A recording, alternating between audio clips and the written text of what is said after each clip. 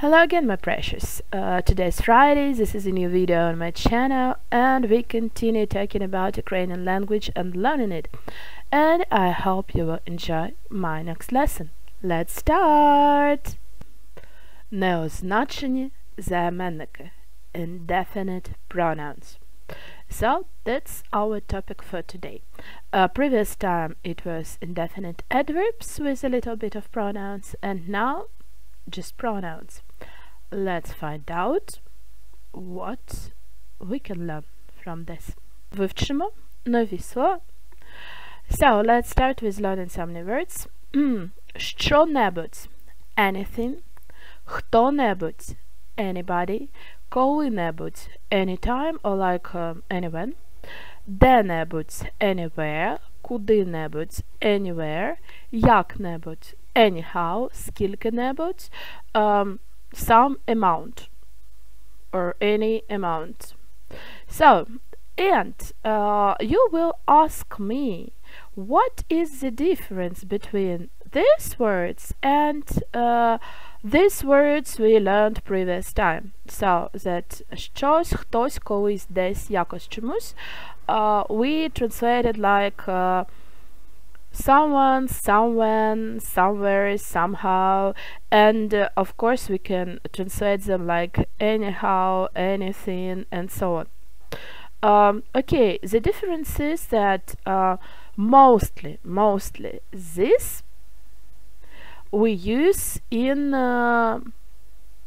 like in affirmative sentences. Yeah, we can sometimes use it in questions, but that's not quite often. And these words we can use in questions and in affirmative sentences. So, like that. Yeah, it is a little bit slight difference, like between some and any. When some you can use in affirmative and any in questions. So this is the small difference between. But sometimes even Ukrainians just confuse them in sentences and can use them everywhere as they wish. So, but as a major rule, yeah. These parts we use in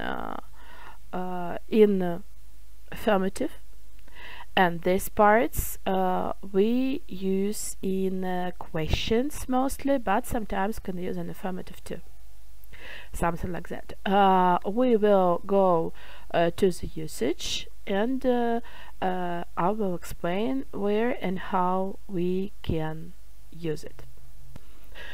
So, some of these pronouns can be changed according to the cases. Only two of them.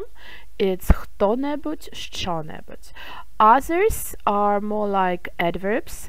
They don't change according to cases. I explained that adverbs in Ukraine don't change according to cases and genders. Here we don't have grammatical genders, thanks God of grammar, but here we have some changes of cases. So, nominative хто-небудь, що-небудь, genitive кого-небудь, чого-небудь, dative кому-небудь, чому-небудь, accusative кого-небудь, що-небудь, instrumental ким-небудь, чим-небудь, locative на кому-небудь, на чому-небудь, nominative називний відмінок, genitive родовий відмінок, dative давальний відмінок, accusative знахідний відмінок, instrumental орудний відмінок, locative місцевий відмінок. So, here are some changes. I have lots of different videos about cases, so you can watch. I have videos about pronouns, I have videos about adverbs, so just watch them. And we are going to continue and to talk about usage of these words. Коли-небудь, коли-небудь, я Приклади вживання. The way we use this.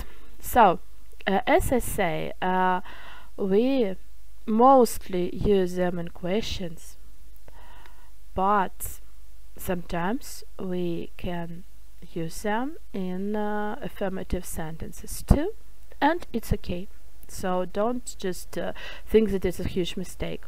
Mostly in questions, but it's not actually the axiom. So the main usage of these words is to talk about something, anything that we don't want to think exactly, or we don't know exactly what is it, or when is it, or where is it. Okay, so for example, вдома є що-небудь поїсти? Is anything to eat at home? So here in the question, що-небудь, like anything. And we don't know what do we have to eat at home, so we say що-небудь, anything. Okay. Ти замовкнеш коли-небудь? Will you shut up someone, or anyone, or sometime, or anytime, or when will you shut up, like that, because we don't know when, so we say, and can it be the time when you will shut up, so something like that. Again in question. Хто-небудь, дайте цій людині зброю. So I translated this meme from the John Wick film. Somebody please get this man a gun. So this is will sound like in Ukrainian. Хто-небудь, дайте цій людині зброю. So here we use хто-небудь, and we can use here хтось, and it's okay. So it's affirmative sentence, but we can use this here. Next. Десь, де-небудь у далекій галактиці. So again, almost the same meaning, synonymic, somewhere, anywhere in far galaxy. Yeah, so something like that. And again, we can use it in affirmative. Окей, next. Як-небудь вже зроби, а потім розберемося. Do it already somehow, and then we will we will deal with it. So here again, like affirmative, but it's like якось. We can put here якось вже зроби, and як-небудь вже зроби. It's synonymic there. And the last one. Скільки цукерок тобі дати? Та скільки-небудь. How many sweets will I give you? Oh, any amount. Or some amount. Any amount. So, like that. So, for you, we use these pronouns to identify to tell about something that we can't identify exactly.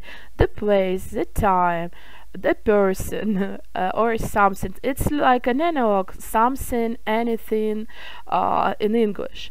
And if, like in English, sometimes native speakers even confuse anything and something in sentences, and it's key. And here we have the same.